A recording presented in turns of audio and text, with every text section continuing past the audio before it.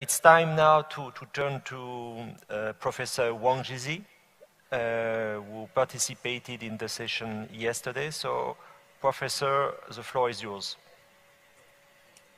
Thank you very much, Thomas. I'm happy to join others, although I'm not able to join you physically. I hope I will be with you in person in the future. You asked good questions, but I cannot give you a very good. As some people have said, China is rising, it's strong materially, but in public perceptions of China around the world, the picture is mixed. Many media reports indicate that public opinion polls in Western countries, Japan, South Korea, and India are increasingly unfavorable to China. Recently, I heard that Mr. Kishida may be elected Prime Minister in Japan soon.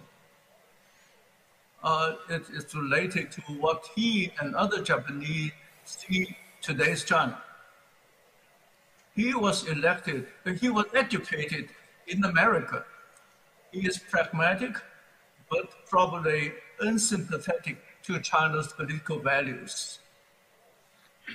And I would like to know my South Korean colleague how he will assess the upcoming election of South Korea, and the next president of South Korea may have another approach toward China. Last week, the leaders of the four nations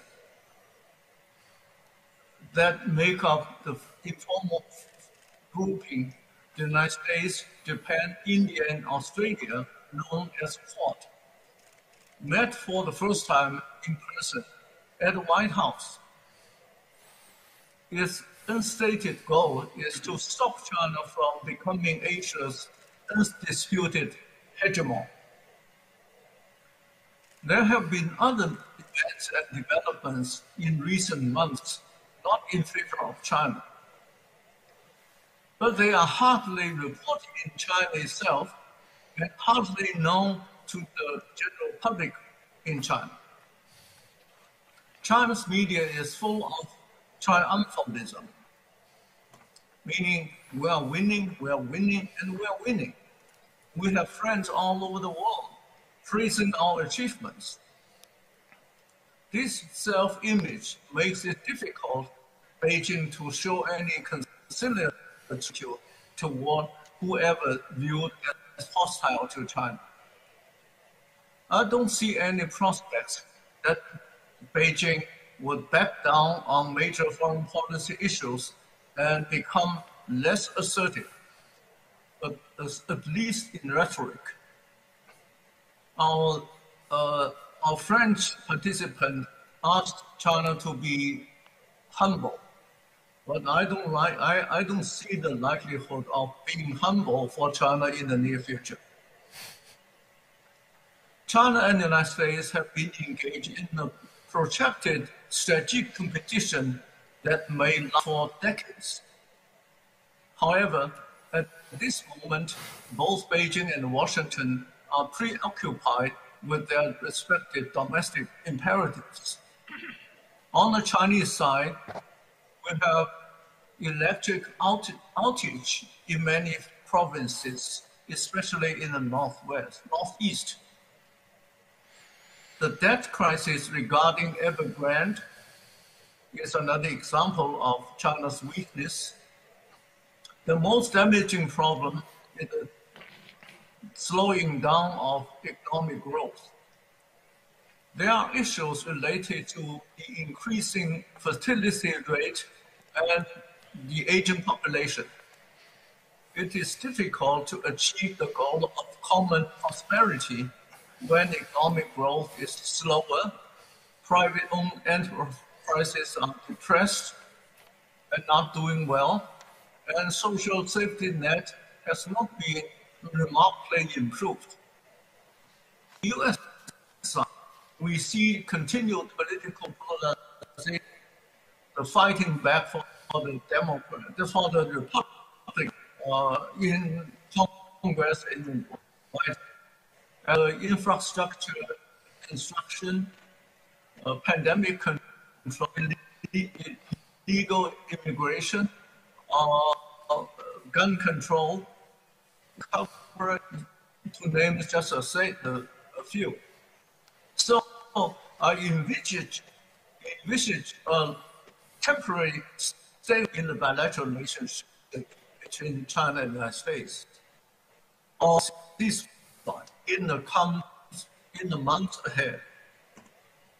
I don't urging bilateral issues emerging, but I don't see this as infrequent.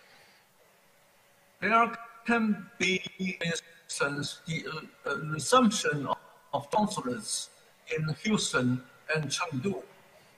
There could also be economic dialogue at high levels between the two countries. However, three possible problems are lying ahead for China in the next few months. First, the continued U.S. effort to trace the origins of COVID-19 that worries China. Second, the Winter Olympic Games. The Western countries are not going to boycott the Games, but their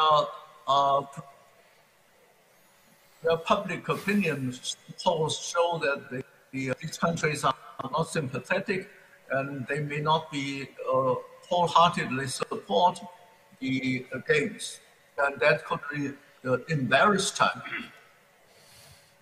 Third, there is the talk about a democratic summit toward the end of the year. And that is, of course, not very favorably received in China. Especially China is concerned about Taiwan's participation in the summit. Maybe not President Tsai Ing-wen or some top leaders, but even a lower level participation will annoy China. We have seen the intensification of China's propaganda war, both at home and internationally, against the United States. We see reports on racial tensions, gun control issues, bad management, pandemic, human rights violations in the United States, and international failures like in Afghanistan. But the propaganda campaign is directed more at domestic audiences to enhance their confidence in the Communist Party, rather than at international audiences for them to have a better understanding or positive understanding of China. So I see China's international behavior as mostly defensive in nature. I don't buy the theory that China desires to be the hegemon of the world or even of Asia.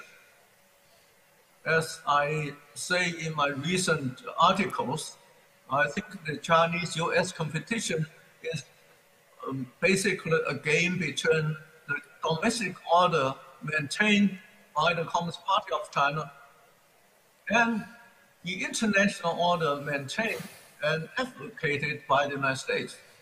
So in the United States, you see America first as a slogan. But in China, the slogan I always hear, Communist Party first.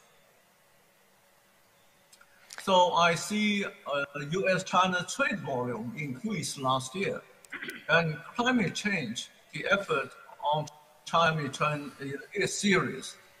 I'm more worried about technological decoupling. Thomas mentioned the chips. That is a real issue in the U.S.-China relationship. And also there is a possible cyber war. I'm not much worried about confrontation, despite the increased militant uproars among some Chinese netizens and some commentators. We know that chairman of the Joint Chiefs of Staff last year made a phone call to his Chinese counterpart to prevent a war between the two sides. And there will be improved crisis management arrangements between the two sides. I think the Taiwan policy of China is consistent. Xi Jinping made a telegram to his counterpart, the chairman of the Kuomintang in Taiwan, and he said Taiwan should engage each other for a peaceful solution. Of course, China will upgrade its military preparedness. Yes. There could be air fighters and bombers and flying over Taiwan or near Taiwan, things like that. But I don't see a real war between the two sides. Professor, when we talk about Professor, yes. Professor Wang Jisi, Yes. I'm afraid I have to interrupt you. I will be back. I will be back to you just to to respect the time constraint. But last sentence. As Marcus Noland insisted on the domestic factors, I think also what you have said about the Chinese opinion is very useful to fuel our debates.